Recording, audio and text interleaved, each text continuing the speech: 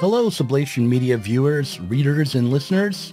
It's me again, Douglas Lane, and in this video, I'll be trying to explain why it is that it's so difficult to have a good sense of yourself, of who you are, and who you want to be. And along the way, I'll explain what the Slovenian philosopher Slavoj Zizek means when he talks about the ticklish subject. You are at the center of a contradiction. For over 200 years, through a process of industrialization, technological advance, and liberalization, people like you have been pulled in opposing directions. No matter when or where you were born, your identity, the one you're supposed to have, can be traced back to America in the 1950s. There's even a chart where the process of your development is all laid out. In 1956, back when Elvis couldn't be shown from the waist down on television, the psychoanalyst Erik Erikson wrote it down in an essay entitled The Problem of Ego Identity. He enumerated the stages you are meant to go through. According to Erikson, you are or were supposed to start asking yourself certain questions sometime between the ages of 16 and 22. Questions that, when answered, would or will give you a sense of how you fit into the world.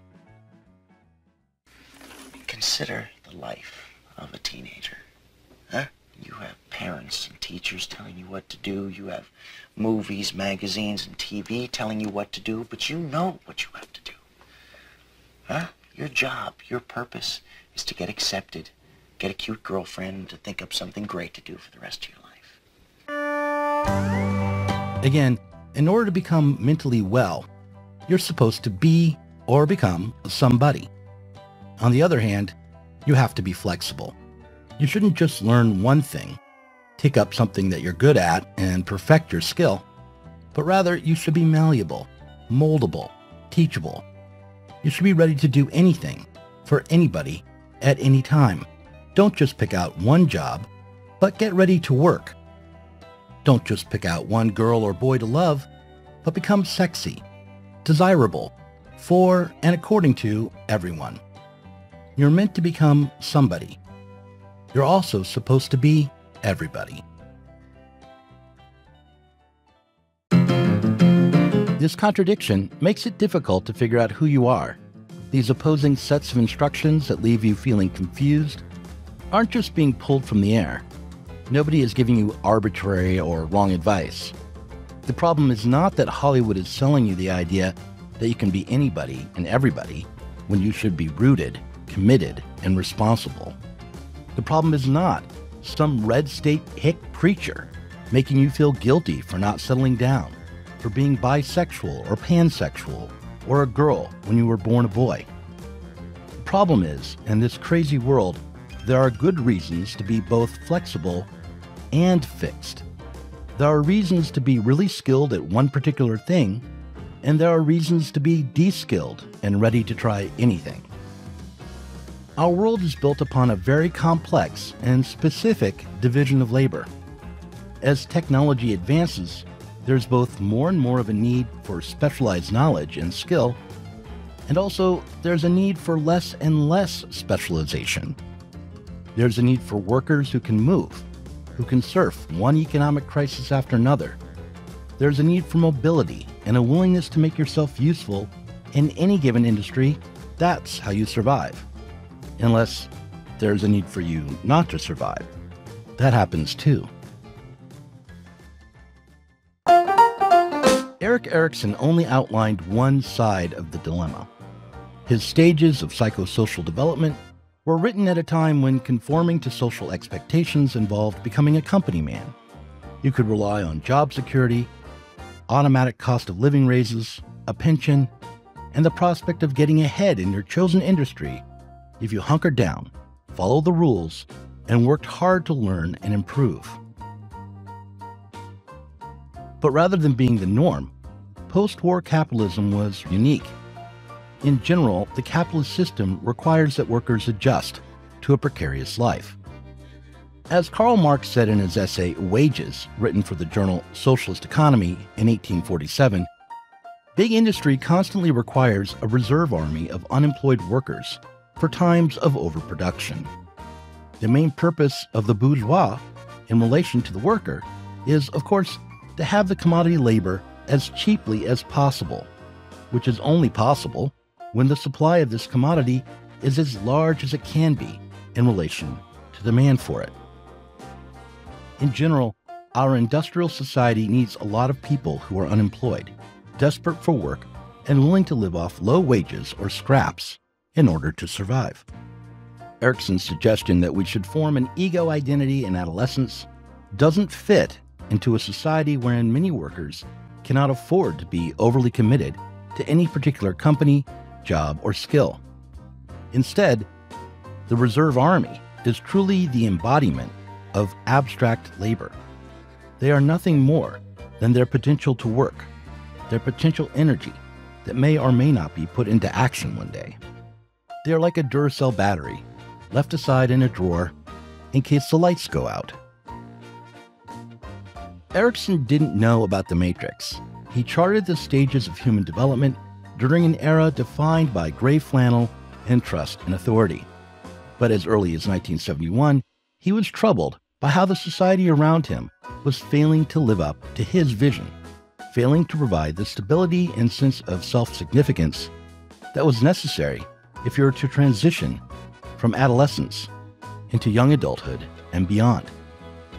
He was especially troubled by the mistreatment of African Americans and was moved by their collective struggle for equality and acceptance in an America defined by whiteness. He was interested in Huey Newton, the head of the Black Panther Party, and in 1971, he managed to meet the young radical. Their conversation was recorded and transcribed into a book, and what was said still resonates today, even as it presents an unresolved problem.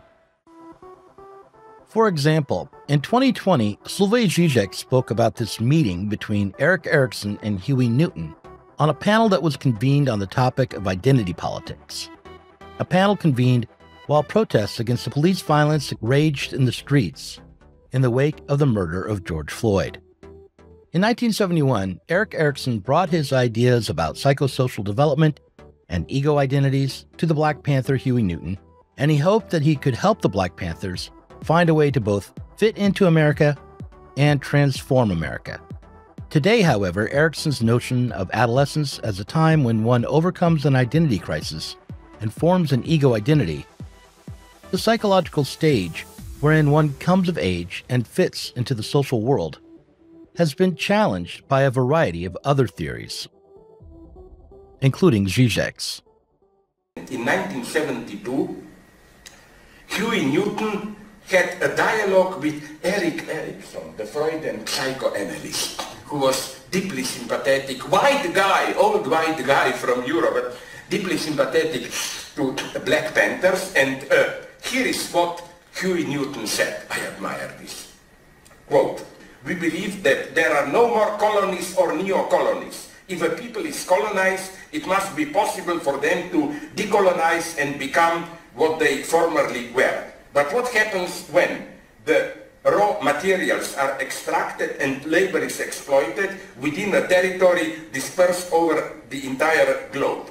When the riches of the whole earth are depleted and used to feed a gigantic industrial machine? Then the people and the economy are so integrated into the imperialist empire that it's impossible to decolonize, to return to the former conditions of existence. If colonies cannot decolonize and return to their original existence as nations, then nations no longer exist, nor, we believe, will they ever exist again, and so on and so on." That's where we are today. The problem of identity politics, where I have a problem with it, is that it presupposes that, how should I put it, that identities exist. I don't think they exist. When Zizek says that he doesn't believe that our identities exist, he is proposing that instead of expecting our subjectivity to be integrated peacefully into the social order that surrounds us, we should instead accept the anxiety-producing absence as our identity. When Zizek wrote of the tickler subject, He was pointing to how our subjective understanding has apparently gone missing in a world without a stable social order. But he was also arguing from the perspective of a philosopher. He was returning to the old chestnut from Descartes, reiterating the phrase, "I think, therefore I am." He would have us recall that the foundation of knowledge for Descartes was doubt. Descartes wanted to doubt everything that could be doubted, and he wanted to do this in an effort to discover what, if anything, he would not be able to doubt. Descartes posited a variety of reasons to doubt his senses. For instance, he suggested that you can't be sure about what you're seeing or feeling because you might be dreaming. He went further and argued that one couldn't be sure about abstract reason either. Descartes posited the idea of an evil demon, a creature with the power to implant illusions into your head and make you believe, for example, that 1 + 1 = 3. There was no reason to be sure that an evil demon did not, in fact, exist. In the end, all that Descartes found that he could really be certain about was the fact of his doubt. And that's the meaning behind his proposition, "I think, therefore I am." However, this leaves the thinking subject in a difficult position. It is only through doubting the reality of the world outside of himself that the Cartesian cogito can arrive at the truth, and that truth is only doubt itself. We can see how unsatisfactory this is as a final resting place for our identity, an identity that we use to act upon the world, an identity that can create political change. By returning to Huey Newton. Newton, in 1971, was stuck with an anxious, doubting identity, and this meant that he was unable to create a political project that could go beyond the moment of doubt, or go beyond the purely negative reaction to the racist America he'd been thrown into. Newton decided that the radical subject in 1971, the ego identity that could not only find a position within American society, but could also change it, was the lumpen position. The lumpen proletariat are the segments of the reserve army of the proletariat who've been made permanently unemployable. Whether their subaltern position is due to societal racism, geographic location, or the ravages of underemployment itself, the lumpen proletariat are the unemployed workers who are no longer on reserve, but who are considered disposable. The lumpen are precisely those who've taken their negative position up as an identity. This means that when Huey Newton defined himself and the Black Panthers as lumpen, he was giving away too much. To put it differently, to take up the lumpen position as an identity puts you in the position of a subject who enters what Hegel defines as the dark night of the world, but only partially. You protect yourself from the disintegration, preserve a criminal identity as a final refuge from the doubt that really defines you.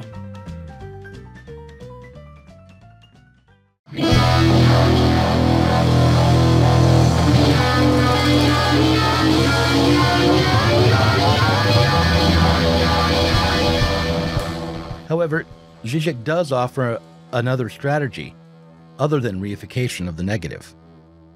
Rather than cynically embracing the lumpen position, one can over-identify with the normative bourgeois identity that is being sold to you.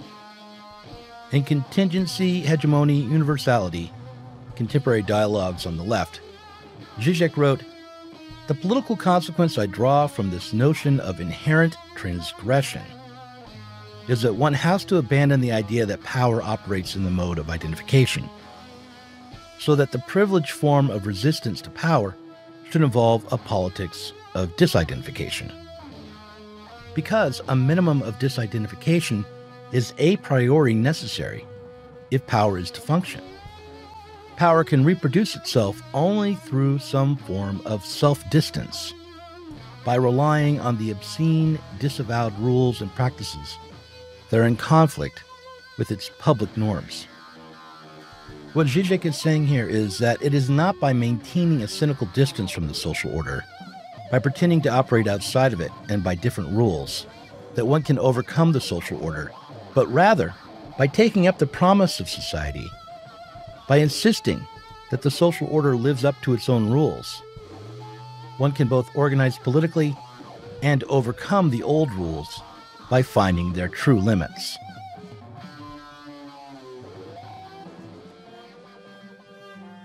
This idea might explain why it is that the lumpen left has had so many failures lately. Explain why it is that the bourgeois journalists who cling to old-fashioned ideas about fairness, free speech, reason, cooperation, and even the free market are more feared by the state than cynical Marxists who have no time for such relics as the Constitution, and who know in advance that the world is corrupt. Today's leftist accepts his downtrodden position as inevitable. He looks the other way as the Department of Homeland Security keeps him under surveillance and tells him what he can and cannot say, while the naive journalist presumes that society should live up to its own standards. The naive journalist ends up bringing the corruption of society into the light. Those who believe in the freedom that is promised to us are the only ones who can discover and confirm the reality of our unfreedom without reifying it, adjusting to it, and ultimately supporting or confirming it. When we ask ourselves who we are, what kind of people we want to be in this precarious world that attempts to force us to be everyone and no one, we still have the opportunity to answer the question this way. I'm a revolutionary, as were my father and mother who brought me into this world. I was born into a society in the midst of an ongoing transformation, and I mean to realize this world for myself and for my brothers and sisters.